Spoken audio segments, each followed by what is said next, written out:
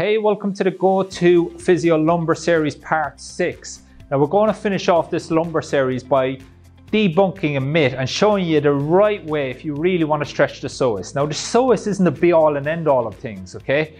But what you're going to see now after watching the last 5 series is you're going to see why all of the stuff I've given you, unless you get all this right, there's no point even worrying about stretching the psoas. Okay, the psoas, it's been turned into this magical muscle that if you stretch it, if you release it, it's gonna, as bad as it's gonna cure cancer. It's bull. Okay, I'm not gonna swear because I don't know if I'm allowed to swear on YouTube. What we need to do is we need to get everything doing its job, then mobilize the psoas, and it will probably help.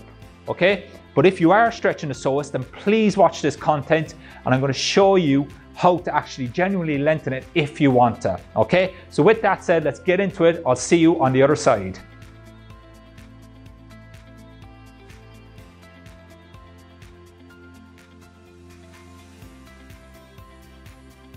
Okay, so I think it's important as a new grad that we start to touch a little bit on anatomy in real life, okay? So one of the biggest kind of myths that I see is this psoas stretch. So please put your hands over your head in a warrior position and kind of reach back for me. So that's what people say is a psoas stretch, and they're half right, okay?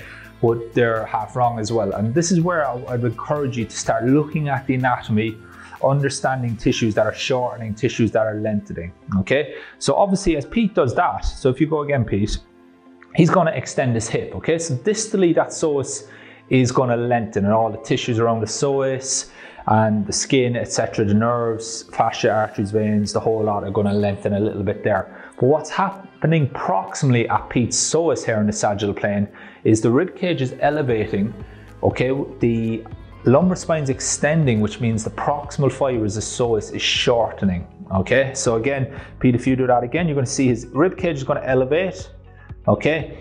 So his lumbar spine is extending, which means that the psoas attachments at the lumbar spine are going to shorten, okay? Because when I extend, that's the psoas is going to help that, okay? The diaphragm is going to shorten, the psoas proximal fibers are going to shorten in the sagittal plane here, okay?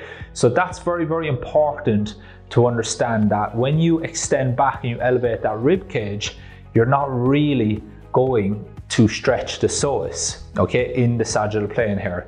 Now, if you want to stretch the psoas in the sagittal plane here, and you want to fully lengthen it, okay, if possible, if that's even possible, what we would do in this scenario is we would extend Pete's hip, but we would have to use an exhalation to depress the rib cage. Because if I depress the rib cage, diaphragm is going to come up, okay, which means that the lengthening, the tissues around the psoas, as well as they insert in with the diaphragm, are also going to lengthen, okay? So if we exhale, depress the rib cage and extend the hip, then you're going to get a full lengthening of the psoas tissues, okay? So Pete, what I want you to do, inhale through your nose. I want you to exhale for a good 2 to 3 seconds because we want that rib cage to depress before we even start moving, okay? So you're going to inhale, exhale for 2 seconds, and then on the 3rd, 4th, 5th, 6th seconds, as you continue to exhale, I want you to slowly extend the hip, okay? So inhale, extend. I want to see that rib cage depress. And then as that's depressing, then I know the proximal fibers are lengthening, then you're going to extend the hip at the same time. So don't lean back, just push forward with the hip.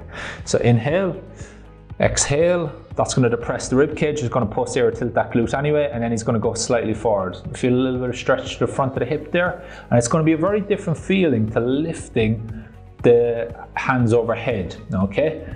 Perfect, you feel okay? Yeah. So inhale, exhale for 2 seconds, let that ribcage depress, then on the 3rd, 4th, 5th, then just slowly move forward. Now, he doesn't want to move forward like this and lean back, because if he leans back, that's going to extend the back and elevate the ribcage, okay? So that's very, very important, okay, in order to do that.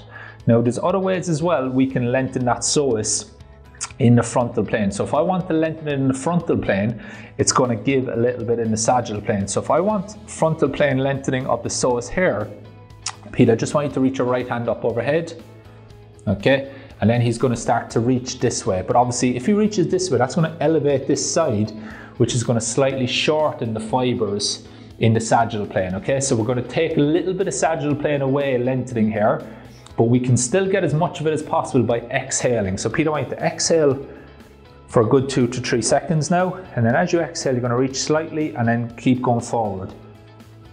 Good. You feel that? Yeah. It's going to get a lengthening of those tissues. So that's frontal and sagittal. And then if we want to get his transverse plane, then we're obviously just going to start to move him this way a little bit. Okay, so Pete goes up again. Yeah, you're going to reach up. So we're going to get frontal, and then we're just going to get this hand to reach this way slightly as you exhale. But the exhale is the key here. So he has to exhale as he does that to keep that rib cage depressed, because if he inhales here, he's going to shorten the fibers in the sagittal plane. Okay, so we want that lumbar spine not to extend. Okay, obviously it's going to extend a little bit now as we start to rotate, but we're just going to open up those tissues. So he's reaching across and he's reaching down slightly as he exhales. Okay, so we're just opening all those tissues. Now you might actually do this one at a time. So you might just do the sagittal plane, you might do the frontal plane with the hands up as he exhales, and then you might just do the transverse plane, but you can combine them. But as I said, just be aware that when you get one motion in one plane, you're going to have to compromise another. So the minute we go into frontal plane lengthening of that tissue, we're compromising the lengthening ability in the sagittal plane. And that's okay, because that's what happens in real life. Is so in one plane, it's not going to lengthen as much. In another plane, it's going to maybe lengthen a bit more.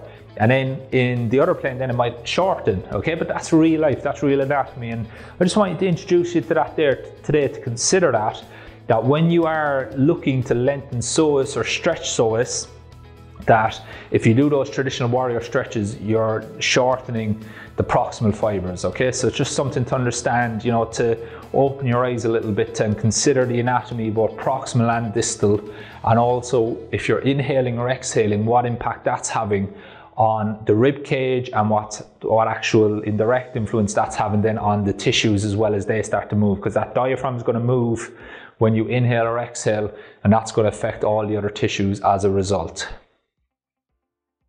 So there you have it. Hopefully that's going to help you. Hopefully you can see now why this stuff's so important. Parts 1 to 5 of the lumbar series, unless you get that stuff right, don't even worry about stretching the psoas. If you are going to stretch the psoas, rewind, watch the content, and do it properly. With that said, if you found this useful, head over to 𝙄𝙏𝙎𝙤.com.